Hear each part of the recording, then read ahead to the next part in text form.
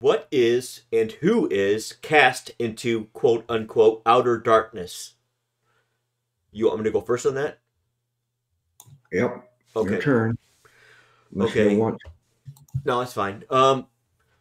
Well, again, there's a ministry called Grace Evangelical Society. The notable founders were Zane Hodges and Bob Wilkin, but they have a general stance or position that outer darkness is for unfaithful believers. That they will. It basically they're saying those passages that refer to outer darkness are in reference to people, believers who don't get the full joy. They have a limited privilege and limited closeness to Christ, I guess, in eternity. Or it's a metaphorical way of saying they have less privilege in eternity. And so I strongly disagree with that, and I think it's easily refutable. But I mean, I just right from the beginning of you started with Genesis, and it's clear that darkness is for unbelievers, and light is for believers. So we read in Genesis verses 1, 3 through 5. Then God said, "Let there be light," and there was light. And God said, "Let the light." And God saw the light that it was good, and divided the light from the darkness. God called the light day, and the darkness he called night. So evening and the morning were the first day. John 1, verses 4 through 5 says, "In him was life, and the life was the light of men. And the light shines in the darkness, and the darkness did not comprehend it, or understand it, or overcome it." That word comprehend.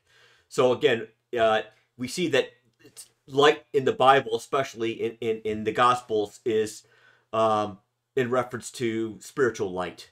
Uh, Other verses in John 12:36 says, "While you have the light, believe in the light, that you may become sons of light." These things Jesus spoke and departed, and was hidden from them. 1 Thessalonians chapter 5, verses 4 through 10 says, "But you, brethren, are not in darkness, so that this day should overtake you as a thief. You are all sons of light and sons of the day. We are not of the night, nor of the darkness." So again, Scripture makes it very clear that believers in the Lord are of the light, unbelievers are in darkness.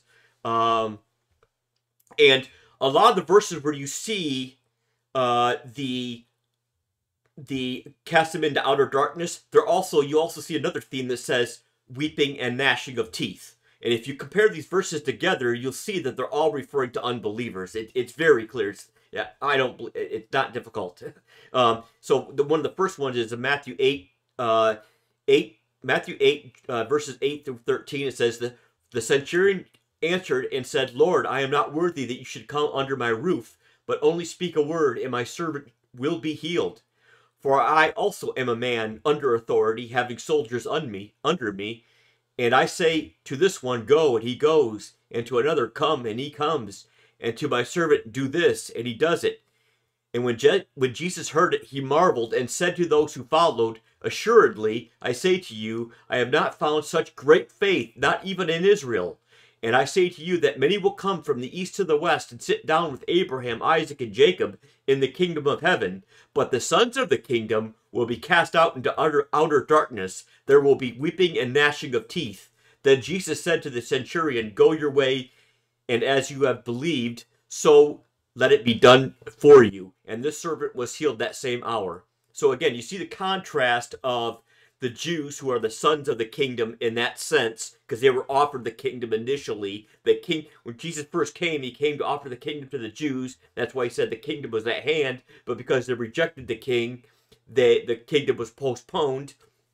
And I believe it's coming in the millennium. But this Gentile, he had faith. And so, again, the Jews in Matthew are generally depicted as unbelievers and hypocrites. And the reason they're called hypocrites is because they're workers of iniquity. Anytime you're under the law, you can only become a hypocrite because you can't keep the law. Anyone who pretends that they are keeping the law is automatically a hypocrite. First of all, you must keep the whole law. If you stumble at one point, you've broken all of it. So you're automatically a hypocrite. Even if you're under the law of conscience, Romans makes clear that even the Gentiles who did not have the law, they not only excuse, their own conscience is accusing them, but they excuse their sin with among each other. So they're hypocrites, and that's why. So in Matthew's gospel, in Matthew and also the Synoptic Gospels, hypocrites and unbelievers are really kind of synonymous. Because you're an unbeliever, you're under the law, and if you're under the law, you're a hypocrite. And so I guess important distinction. And let's see here. I mean, there's so much I could say, but so here's another example. It says in Matthew 22 verses 1 through 13, or sorry, 8 through 13, it says, "Then he said to his servants, 'The wedding is ready, but those who were invited were not worthy. Therefore go into the highways, and as many as you find, invite to the wedding.' So the servants went out into the highways and gathered together all whom they found, both good and bad, and the wedding hall was filled with guests." Again, good and bad. It has nothing to do with their righteousness at all. All were invited. But when the king came in to see the guests, he saw a man there who did not have a wedding garment. So he said to him, "Friend, how did you come in here without a wedding garment?" And he was speechless. And by the way, some people say, "Oh, well, he called him a friend." Well, he also called Judas a friend. So it doesn't mean just because you're a friend, Jesus calls you a friend, doesn't mean you're saved. So he says, "And he was speechless." Then the king said to the servants, "Bind him hand and foot, take him away, and cast him into outer darkness. There will be weeping and gnashing of teeth." And again, why is he bound hand and foot? Well, first of all, the law binds you by hand and foot. The law binds you. And I believe the reason why Jesus said bind him hand and foot, so none of his filthy works, he couldn't do any of his filthy, iniquitous deeds in the banquet, in the kingdom of heaven. And again, he's cast into outer darkness. I think, again, it's a poetic or artistic way, or a very visual way of depicting a hell, essentially. It's darkness. It's outside of the kingdom of heaven, which is light. They're going to go into outer darkness because that's what they are. They're children of darkness. So another example, it's in Matthew 24:46-41.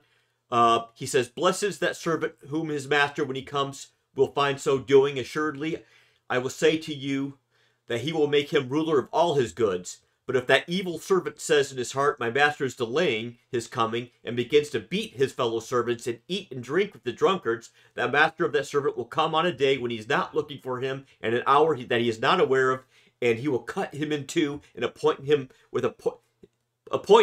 his portion with the hypocrites." And that same parable is essentially in Luke, but instead of saying appoint him his portion with the hypocrites, he says with the unbelievers. So again, you see unbelievers and hypocrites synonymous. And again, cut him in two. Cut him in two. That's covenantal language. That's what they did under the Old Testament. They would slaughter an animal and cut it in two to indicate that if either party broke the terms of the covenant, that's what would happen to them. That's what they're deserving of. They deserve to be cut in two. And again, this proves, again, this being cut in two. First of all, well, God joins asunder, let no man cut in two. Christ is not a wife beater. He doesn't beat his bride. These are unbelievers. They're under the Mosaic covenant, and because they were unfaithful to it, he cuts them in two.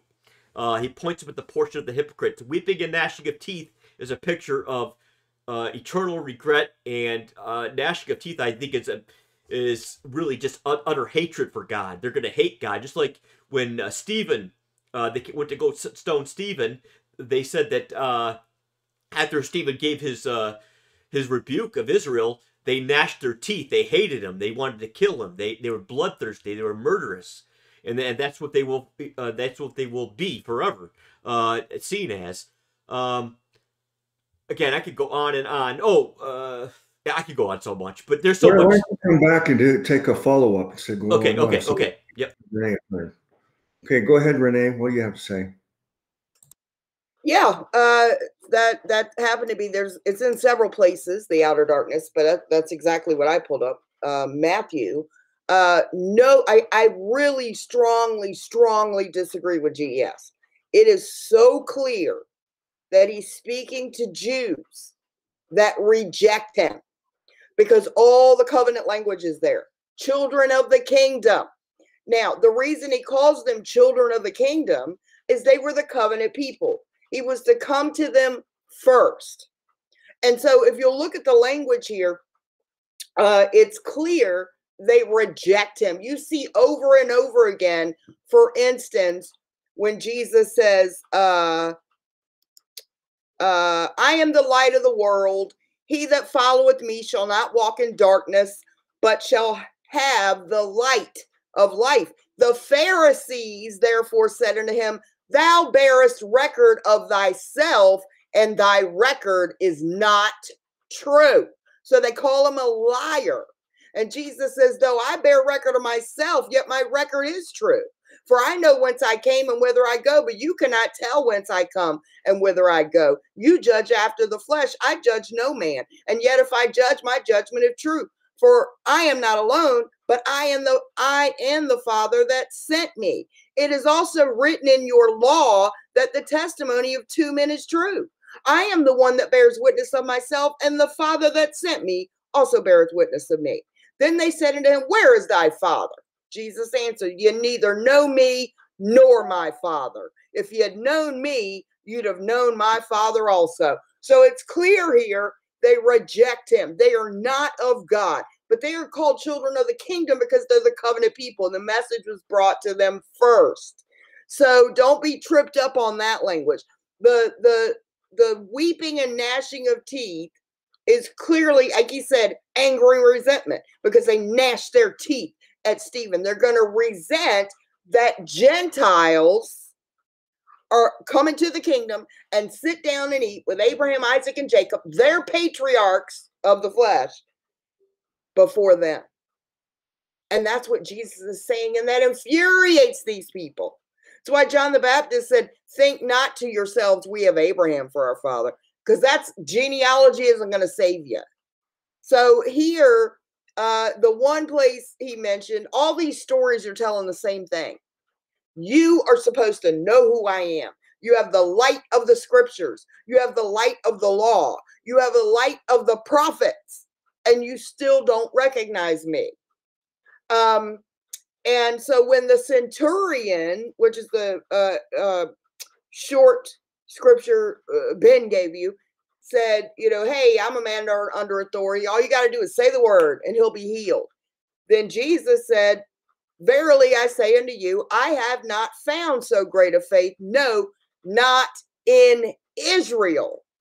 Then he says, and I say unto you that many shall come from the east and the west and sit down with Abraham and Isaac and Jacob in the kingdom of heaven. But the children of the kingdom, people of Israel, shall be cast out into outer darkness. There shall be weeping and gnashing of teeth. That's why he calls them children of the kingdom. You see, he's telling them here, this centurion, this Gentile Roman, because of faith in me, is going to sit down with the patriarchs in the kingdom and you yourselves thrust out. That's what he's telling them. And it's very controversial, and it makes them very angry. I don't think people understand what a big deal this was. These were the Pharisees and the scribes. They were the lawyers and doctors of the law. They were held in highest regard. People moved out of the way so they could walk in the streets and have the best seating at all events. They were very well respected. So for Jesus to just tell them flat out, you're a bunch of unsaved hypocrites. Your heart's wicked. You're full of dead man's bone. You brood of vipers. It's a big deal. And so there's nowhere in scripture where a believer is in darkness. We're not in darkness. We're in the light because he is the light. You just heard that. But they're in the darkness because they reject him and they reject the witness of who he is. So it's very clearly unbelievers, and more specifically, unbelieving Jews in these verses that he's talking about being in outer darkness.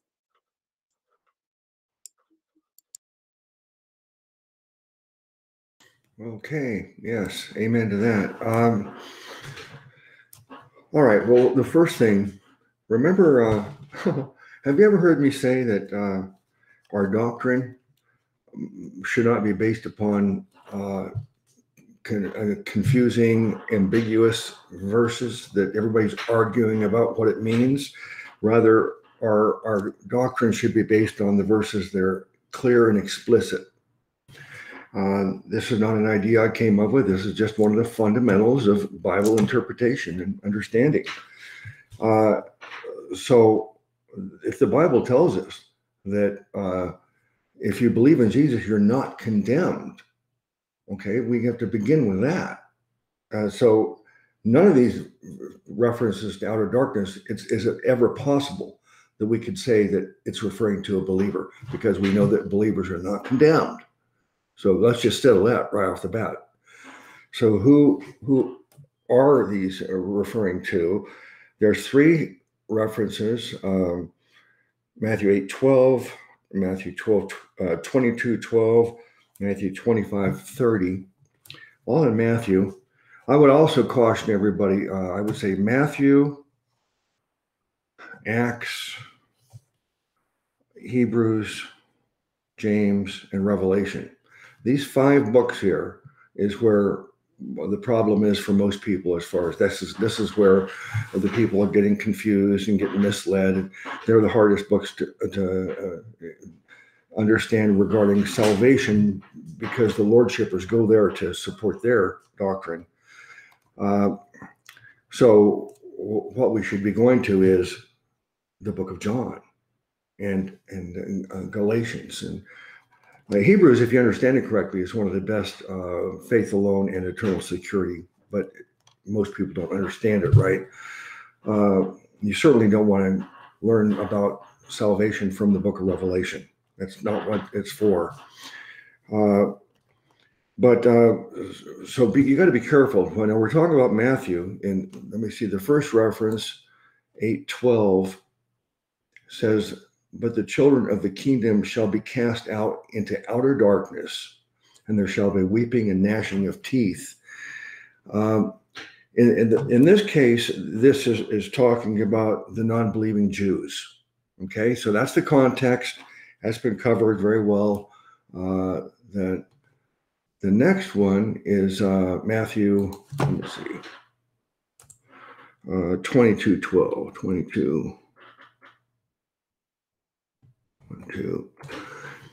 And that says, and he saith unto him, "Friend, how camest thou in hither, not having a wedding garment?"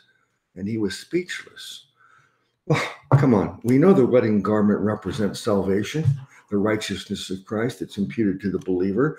They don't have a wedding garment, so again, it's referring to a non-believer.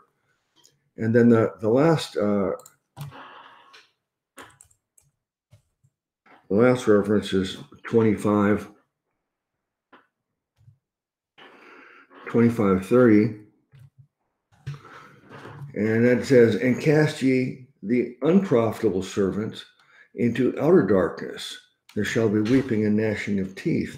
Now, this is the more difficult of the 3 references to outer darkness. If you study the context, though, this is a person that says they don't think much of the master. They think that they're a really hard, it's very insulting what they actually say about the master. And so that gives me the conclusion that they don't believe in the master. So we have all these cases. I think the conclusion should be easy, that these are non-believers. In fact, from all the verses that we could cite that say believers are not condemned, then it's impossible for that to be your conclusion. All right. Does anybody want to say anything more about this one? Well, just that real quick. That last parable you said with Matthew 25 is the most difficult one. That person who he refers to, there will be weeping and gnashing of teeth. That he calls him a wicked and lazy servant. A lot of these parables, to me, when I was reading, I think this is key. I think this is amazing. I think you'll really enjoy this. But you got to see most of the scary passages, so to speak, or misunderstood passages in Luke and Matthew and Mark, he's talking to them as like he's talking to the Jews as like their slave master, because they have never been free from the law. And you see the same language that Pharaoh used of the Jews when they were in Egypt. So if you read Exodus 5, and if you in Exodus 5 you read about the Pharaoh and his taskmasters, the officers and taskmasters. If you substitute the officers and taskmasters with scribes and Pharisees, and Pharaoh essentially as God, as Christ, again, he's executing judgment under the law, and that's why it's so cruel sounding. Like he says, "You wicked and lazy servant." Well, that's what Pharaoh was saying to the Israelites. Idle, you want to. You're not working hard enough. They're being judged by their works because they're under the law. And he calls them wicked, lazy servant. And in that parable too, in Matthew, if you look at there's almost an identical one in Luke. And that wicked and lazy servant, he also says, "For I feared you, because you are an austere man. You collect what you did not deposit, and reap what you did not sow." And then the master said to him, "Out of your own mouth I will judge you, you wicked servant." And then so what's funny is that wicked servant didn't understand his master. And that's what the whole idea of Matthew is that Jesus came and they didn't understand the time, they didn't understand his word, because they didn't understand the scriptures. They had no understanding. That's what the parable of the sower is about. And what's interesting is that he said, "You reap what you did not sow." Well, in John, Jesus says to his disciples, "I sent you to reap for which you have not labored." So again, they have a completely different relationship. One's under grace, one's under the law. One has understanding, one has no understanding. And it's those who have no understanding, have no belief, those are the ones that are going to be cast into outer darkness. Yeah, I want to add something there. Let me say something to the saints here, regardless of how much Bible you know. These verses that condemn and threaten, they are never to a believer in Christ. They are never to someone that's trusting in Jesus and in his grace. Amen. It is never to you. Never. It is always to break the self-righteousness. And if you can see that in the synoptic gospels and can see that they're still under the old covenant law and that the standards need to be, like Brother Luke says, ratchet down, tightened up so these people realize they need him, then you can see better. But unfortunately, today, the people are still law-minded. They're still legalists, and they read through these things as if it's to the body of Christ. It's all for us, but it's never directed. Like none of these threats of weeping and gnashing of teeth and outer darkness and you wicked servant and throw you out and cut you asunder and break you and kill you body and soul and all of it. It's not to a believer trusting in God's grace and the shed blood of Jesus. It's never that. So, unfortunately, if you go in there with a law mentality, that's all you're going to see. And it's going to break you and make you guilty. And one of two things is going to happen. You're going to be hardened and blinded to your own sinful state and think you're actually living up to some standard now. So you can judge everybody else and condemn us because, we just love sin. That's why we promote grace. Or it's going to make you so guilty that you're broken and you realize your need for a savior and you go, I give up. I got to trust in your shed blood, which is exactly what it's supposed to do. It's supposed to make you realize that. Sadly, some people go in the other direction and that's all they see. That's why they take things like Matthew 7:21, written about false prophets, religious people trusting in their own works. And he was clearly gearing this toward the nation of Israel. Lord, Lord, Have we not prophesied in your name? Have we not cast out devils in your name? Have we done many wonderful works? If you go to Isaiah, the workers of iniquity are always those that are unbelievers. They're enemies to God. They're not, it even says enemies of God. It's not believers. And it's just sad that people take these verses and use them to hurt babies when we're supposed to be growing in grace and in the knowledge of our Lord Jesus Christ. You cannot go outward and share the love and grace that God has given you if you're not even aware of it, if you haven't received it yourself. It's something that you have to receive yourself in order to give away.